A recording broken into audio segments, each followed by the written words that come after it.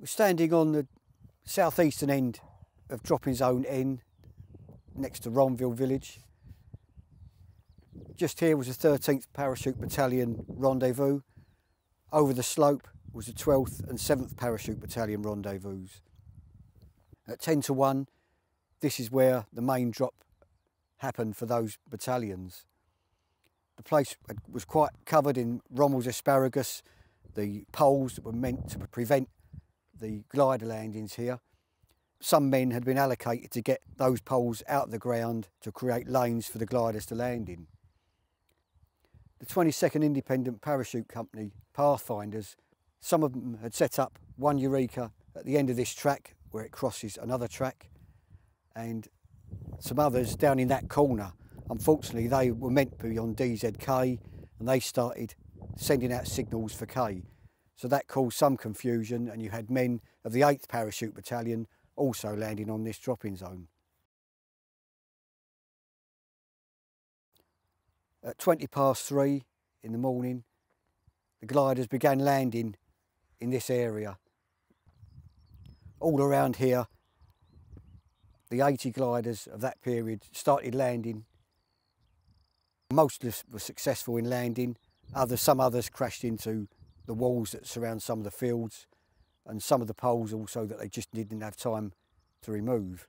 But overall, the glide landing in the early hours was quite a success. They brought with them some of the anti-tank guns, which were vital in preventing the German armour, which was going to come up obviously from the south.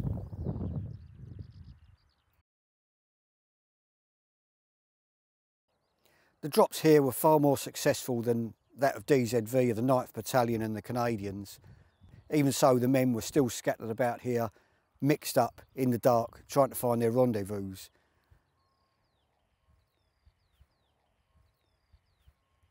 Orientation-wise, we're looking at Breville. Le Mans is just there. Where the water tower is the Bois de Bavant, where the 9th Parachute Battalion ended up 2 days later, and beyond it, the Chateau Saint-Côme. All of this, you see, is the Breville Ridge as it runs down to Troarn. In that direction is the Mesnil crossroads where Brigade HQ was. In between the 9th Battalion there and the Mesnil crossroads, you can see there's a dip in the ridge. All that area was wooded. In between the area of the 9th Parachute Battalion and the Bois de Bavant was no man's land in effect. Constant German patrols coming in to that area, causing problems. And of course that road was vital because the supplies would come up from Ranville on the road behind us to Brigade Headquarters and then be taken up to the 9th Parachute Battalion. So their supplies were very precarious, particularly on the 12th of June with the heavy action, and they were running out of ammunition.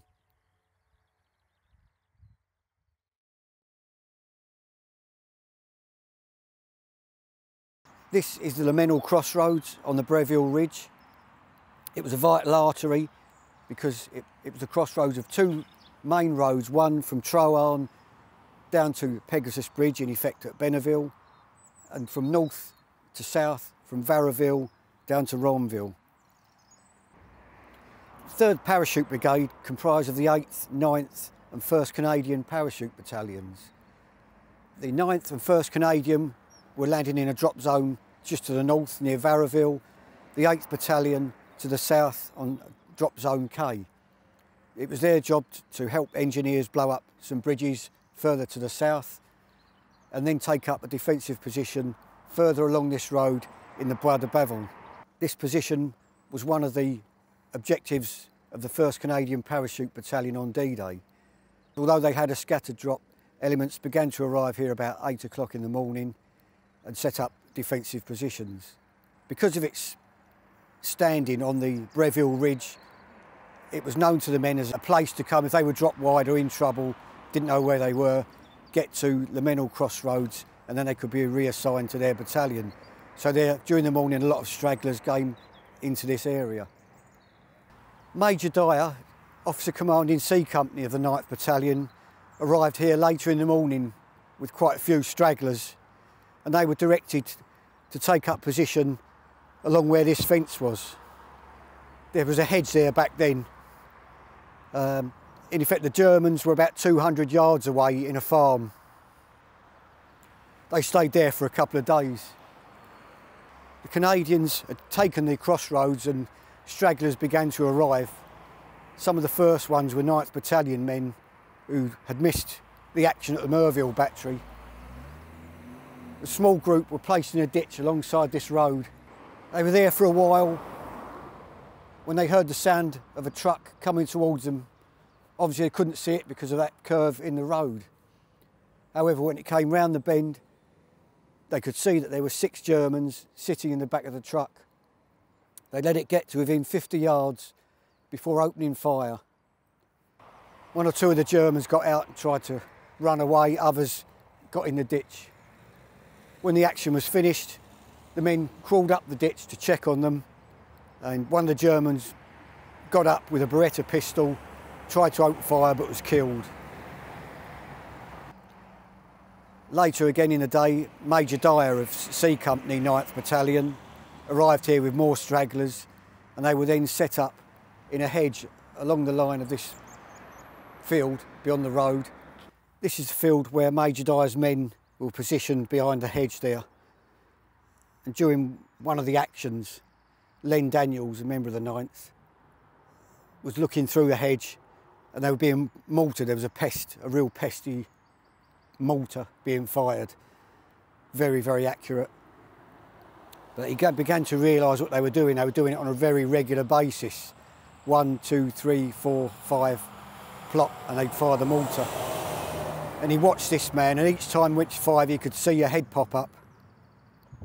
So what he did, he counted out 1, 2, 3, 4, then fired, and the man stepped up into the shot, and that ended the mortaring. Over the next few days, more and more members of the brigade who had been dropped wide came here and was put into a defensive position. The 9th Battalion men were still over there. A few others arrived, were just in ditches on the road there towards the Chateau St Com. On the other side of the road here were engineers of 3rd Parachute Squadron. At Varaville on D-Day there'd been a regimental aid post set up, and still 2 days later the medics were driving up there and bringing them back because they'd set up a main dressing station in brigade headquarters. During the morning of the 8th of June there was an attack, quite a heavy attack by the Germans down this road. With difficulty it was repulsed, and the engineers, to ensure that the Germans didn't get down the road, hurriedly put a couple of mines across the road here.